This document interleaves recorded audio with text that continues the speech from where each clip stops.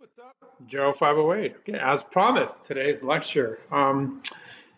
It's July 4th, right? 2022. So, be safe and be sane, all right?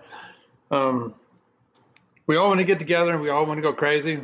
We're in a world of hurt right now. I could teach an entire class on immunology and virology. Um, Sadly, um, the coronavirus, okay, SARS-CoV-2 has had this evolution, all right, where it's mutated, and we all thought we were good with the BA1 and 2, and yeah, you know what, it was mostly an upper respiratory, kind of a sinus, sore throat, stopped about right here, general kind of flu feeling, and some partial protection from the spike protein vaccine that we got from Pfizer or Moderna. I'm sing-songing here, but the reality is it's evolving. And the next wave that's slamming Portugal right now and is moving across Europe and now entering the United States is the new variant, the 4 and the 5 version of the Omicron variant. And it's R0, which is how infectious it is. So going for a typical flu, if a person had an R0 of 2, one person might infect 2 people, to an Omicron R0 of 6 or 7, and now the BA2 of an 8 or 9. And the other sad thing is it's no longer up here, sinuses and sore throat, it's moving back down into the lungs, producing a lot more disease, okay, more morbidity, more death, everything. So we're going to have to be careful. Hopefully science will protect us. That's all I can say. There are some good drugs out there that are coming, but this is the long haul. So anyways, all right, cool.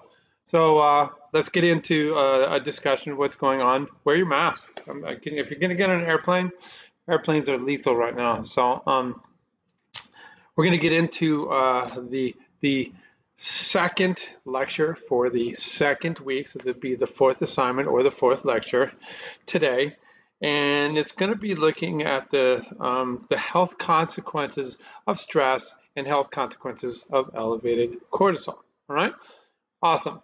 I'm wearing my USC t-shirt. As you can see, it's also the USC band. All right, so my son was in the marching band for the first couple of years. The pandemic hit, and he decided to just focus on studies. All right. All right, let's get right into it. Again, keep your eyes on the prize with this. Keep thinking about it. Email us if you have any questions about that. All right. We can also provide our cell phone numbers. Mine's 949-292-5198. Julia's is 5199, and you can call us anytime or text us. All righty, so we're going to go down here. We've done 1, 2, 3, and 4. Okay. So we talked about the global aspects of stress on the body. We're going to get into the brain here, all right? Some of the consequences of damaging the brain as a result of high levels of chronic stress, okay? All right, well, let's check this out. So this lecture is going to go right in here, okay? So we can see, what's going to elevate our stress hormones, okay? So we talked about the amygdala. When it fires too hard, it then activates the hypothalamus. The hypothalamus then activates, releases hormones that go into the pituitary gland, and then the pituitary gland releases hormones that act on the adrenal gland. That's the hypothalamic pituitary adrenal axis. That gets activated because of anxiety, depression, okay?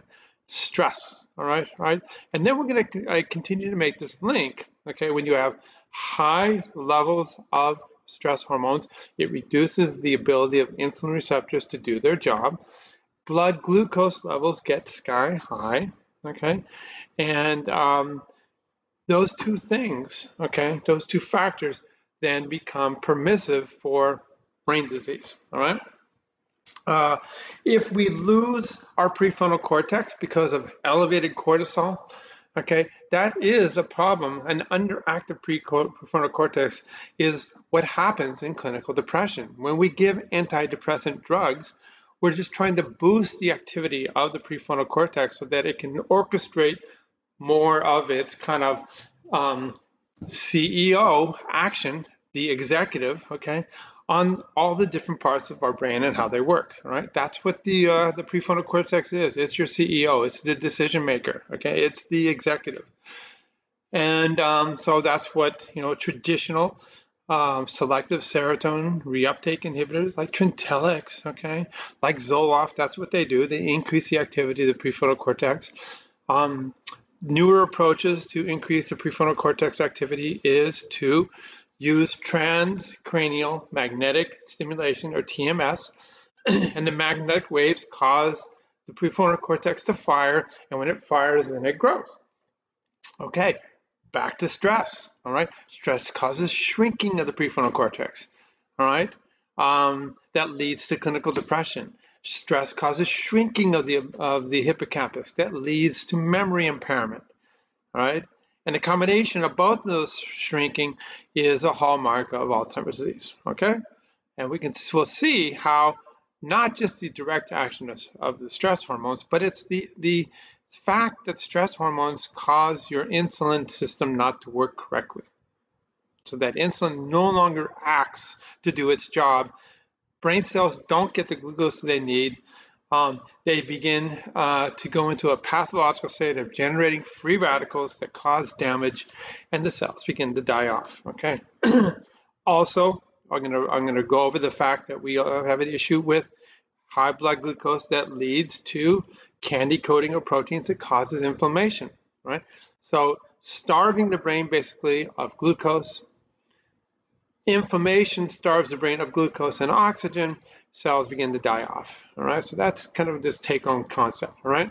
So we can see here, we're gonna look at this. This is the key points that are taken from this paper right here. But again, the best way to go about this, I always forget to tell you this, but just do open your quiz in a separate browser, okay? And then you can just kind of peck away at it as you're going through.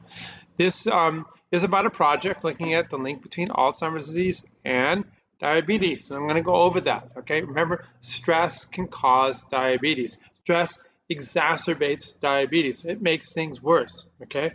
Because it ruins the function of insulin receptors and it elevates blood glucose, okay? Alrighty, so again, the key points from this paper about anxiety and damaging the brain. So we looked at damage of the body last time, okay? We look at the brain now, is that pathological anxiety and the associated chronic stress increases the risk of a lot of neuropsychiatric disorders, okay? Depression and dementia, the two that are focused in on, okay? Like I said, okay, an overactive stress response reflects an overactive amygdala, okay? This is the anger, fear, rage center, okay?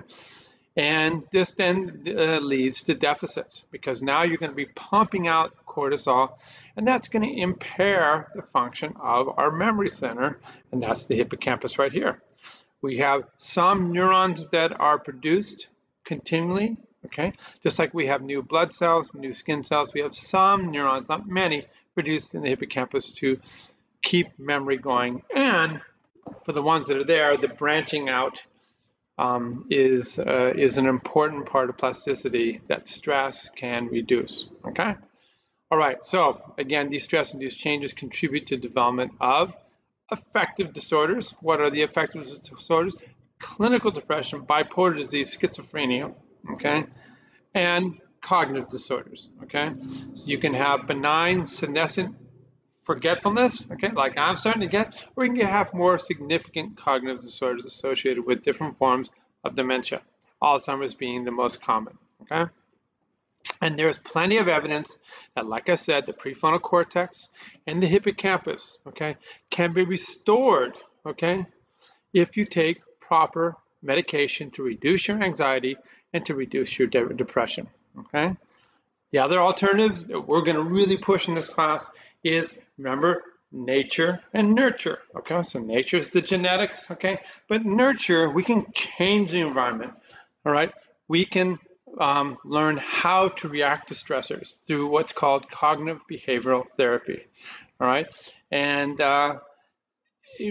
when you learn to control how you react to stressors, then your overall physiology is going to be better because you can have less cortisol, less likelihood of degeneration in the brain, but less likelihood of diabetes as well. Okay, so that's what that's all about right here. And again, what we do, okay, is we provide you this real nice review of what is going on in the paper. Okay, so you can go through this and look at this, how this reflects back to the paper. That way you can just kind of take an easy read on the paper, all right? And then we do the same thing right here. In this particular case, okay, we're looking at, I want you to connect the dots, okay? And that's what this video is all about right here, of elevated stress hormones, which means high levels of cortisol, okay? Insulin receptor insensitivity, all right? So this alters the functioning of insulin receptors, so you're no longer able to get glucose into cells, muscle cells, kidney cells, and in terms of this section, your brain, all right? And so we're going to make this connection then between stress and diabetes, okay, which is what I'm talking about there. We have stress-related diabetes, okay? And then we look at diabetes being a big issue in terms of Alzheimer's that I'm going to go back to later on, all right? So that's what this is all about right here. And again, people that study dementia, they call Alzheimer's disease, all right? What do we call it? We call it type 3 diabetes, okay? Type 1 being juvenile onset because of the autoimmune attack of your pancreas. Type 2 having to be an interaction between the environment, how you live your life, are you stressed out, do you eat really kind of crappy, high sugar foods, and your genetics. Okay, that's the nature part, the nurture part, what I was talking about a second ago, right? So let's take a look at this paper right here, okay? And boom. All right, can anxiety damage the brain? Okay, all right, and the answer is yes, it can. All right, so it goes through again the key players that I was talking about. All right, these guys right here. All right, the prefrontal cortex and hippocampus. Okay, what they do is they control the amygdala. Okay, if these guys shrink, you lose control of the amygdala, and that's kind of what they're going about right here. And the fact that yes, cognitive behavioral therapy is the #1 thing you can do, but you can also use pharmacological tools that are at the fingertips of psychiatrists, okay? For example, antidepressant medications like I was talking about, okay? Zoloft, okay? Prozac, Trintellix, uses selective serotonergic reuptake inhibitors, and what they then do is they increase the activity of the prefrontal cortex, which will then help shut down the amygdala, okay? Alrighty, but don't forget, you need to put in the work and the time. Cognitive behavioral therapy, exercise. So I exercise every single day, okay, as best I can. My cognitive behavioral therapy is to get into the ocean as often as I can, all right? And it allows me to lose myself in nature and rid myself of a lot of the anxieties that I might be having about what's going on with my work life, my kids, and all that kind of stuff, okay? Alrighty, so key elements is a combination of the two, all right? So here's the summary right here, and again, it's just, it's exactly what I was talking about. Alrighty? Another key element that I didn't bring up last time about cognitive behavioral therapy is you surround yourself with really good supportive people, like my wife, Julia, okay? And that causes an elevation of oxytocin, and oxytocin increases dopamine, and both of those actions will reduce the activity of your stress response as well, right? So this is why you surround yourself with supportive people, but you also need to get rid of people that make you stressed out, okay? It's important to kind of regulate who you're going to hang with, okay? What are the triggers for problems, okay? And it is important to, if people are not supportive, you need to kind of eliminate them from your daily routines, all right? All righty, so this goes through, what anxiety feels like, okay? This would be, it's a huge state of arousal, but the sweating, trembling, dizziness, heartbeat, some of us have had a panic attack. I did once when I lost all my funding, and I actually had trouble breathing, the whole 9 yards, okay? And then some people go through life having these little miniature panic attacks, okay? And that's called an anxiety disorder. All right, so this goes through, all the different connections to stress. And then again, chronic elevation of stress hormones is a pathological state, okay? And as they say right here, it wreaks havoc on all of your physiological systems. We learned that from the last lecture. Immune suppression, okay? Metabolic, meaning, okay, I'm going to become a diabetic. Cardiovascular, you have diabetic-related atherosclerosis, okay? And then when your vascular system's not working, when you have diabetes, then that precipitates a lot of other pathologies, okay? Eye diseases of aging, kidney disease as we get older, and a risk for all the brain diseases of aging, like stroke and Parkinson's and Alzheimer's, okay? Alrighty, so again, this is just kind of a map that shows everything. This is the key points that I brought up in the last before I entered the article. All right, and as we look in here, you see it's color coded for what it does. We see green, we see yellow, and we see red, and it just shows you this kind of interaction right here between prefrontal cortex and the amygdala down here. Hippocampus is right here, okay, and they just show you the interplay that happens in terms of emotional memories and also in terms of emotional regulation. And it's just, you know, all these things come together. And that's, you just kind of read through that and you'll figure this out, okay? So again, this shows you the circuitry of fear and anxiety, okay? Again, the key element, we have incoming, this is incoming, you know, sensory input. So you hear something, you smell something, okay? And what it does is it reactivates, those sensory inputs reactivates the old memories that caused you harm maybe, okay? So you generate this fear response immediately, okay? And that's what they're talking about right here, okay? All right, and then that interacts with the hippocampus, and then what happens is it causes a trigger to activate the amygdala, okay, which is the expression of fear. The A in amygdala, okay, is like the A in fear, okay? A in anger, okay? A in rage, okay? So that's the kind of way you look at it. And so they talk about this kind of the interaction of these different processes. They're focusing in here, this first part on the different components of the frontal cortex, okay? It's beyond, you know, the ventral medial prefrontal cortex is the emotional core in terms of our emotional executive deciding what we're going to do. And then we look back here on the hippocampus, and that is about bringing up the memory of those old days, those old elements that caused you harm, okay? And then the hippocampus works with the prefrontal cortex. That's called your working memory, where you're taking in the incoming information, you're looking at what happened before, and your executive, the frontal cortex then, is deciding, what are we going to do? Okay, are we going to go to the amygdala and say, you know what? Slow your roll. Okay, that's what cognitive behavioral therapy allows you to do, right? It allows you to, you know what? It wasn't so bad last time. When I did X, Y, and Z, things got better, okay? Or if it has a straight shot, you think about this bad memory, the decision maker goes straight to the amygdala, it just balloons into a full-blown panic attack, social anxiety, whatever it is, okay?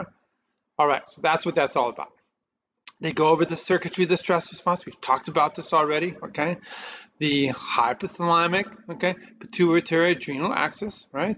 So that's where the amygdala activates this kind of air traffic controller of our brain, the hypothalamus, that then brings into action all of our body, all right?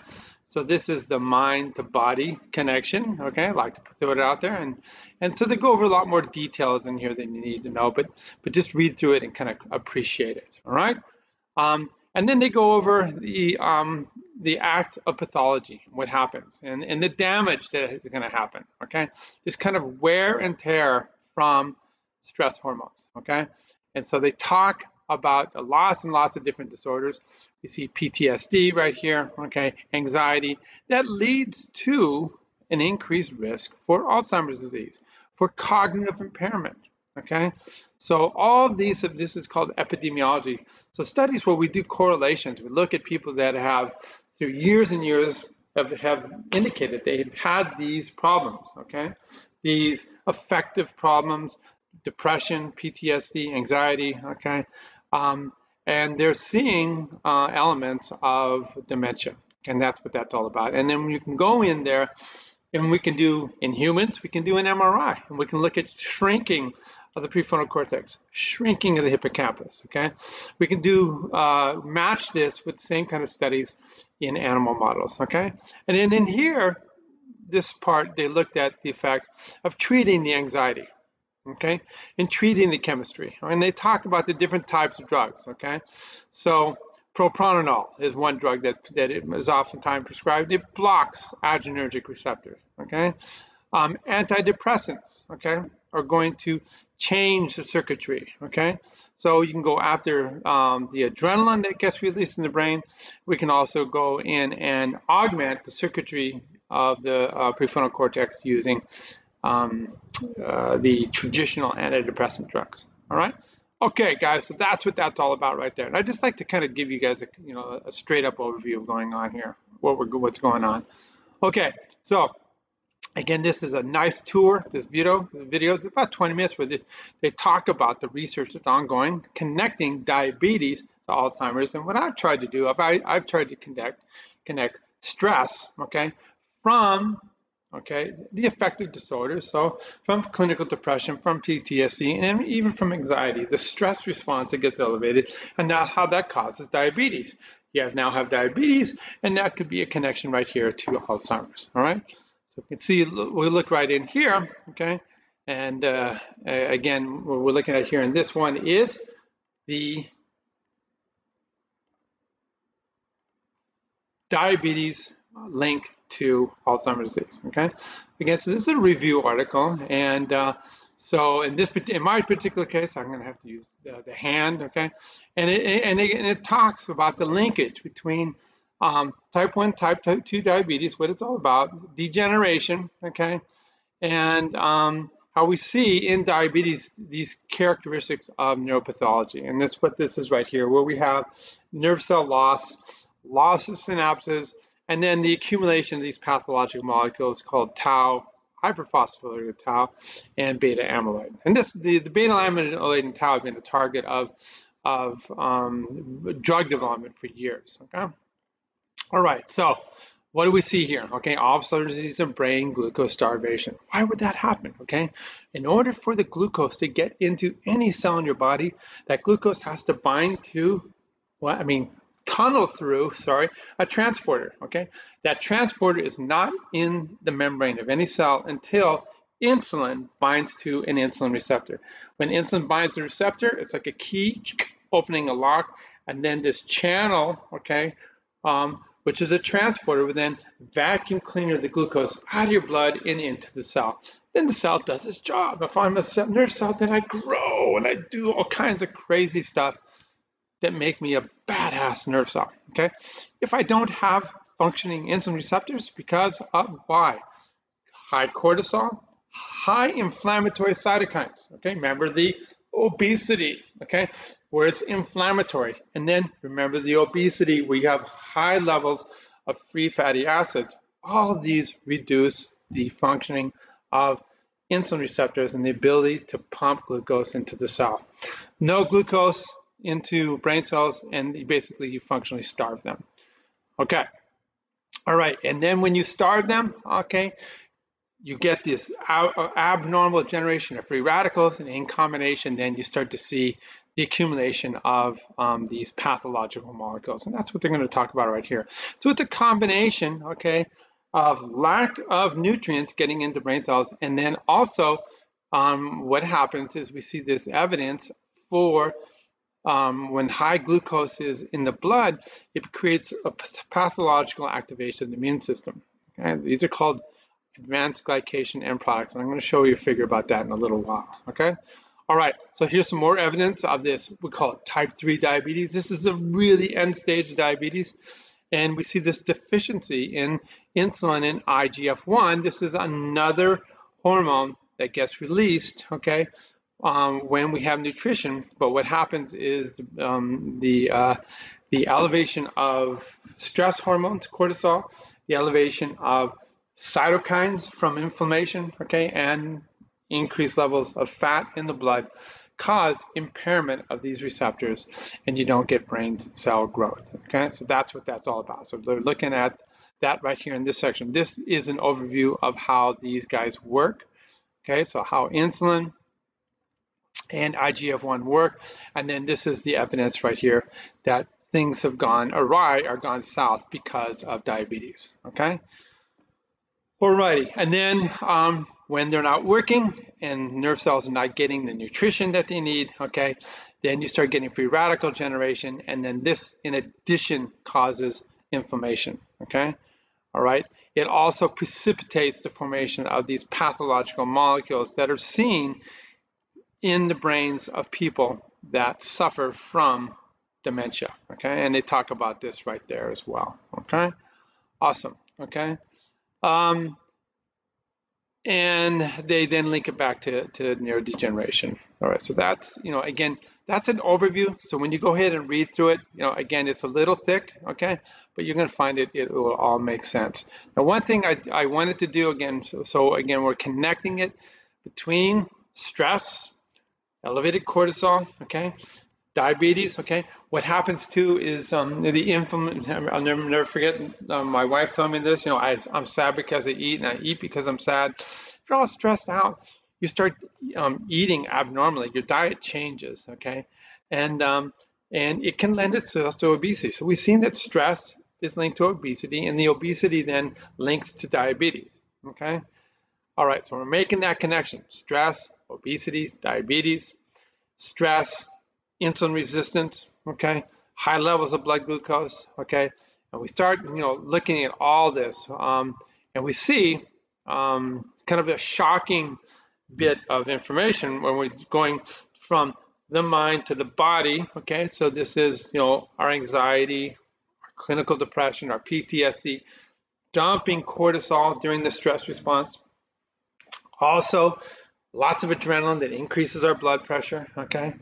And then we see the development of diabetes, okay? And then when we go back, so we're from mind to body, now we're gonna go from body back up to mind, okay?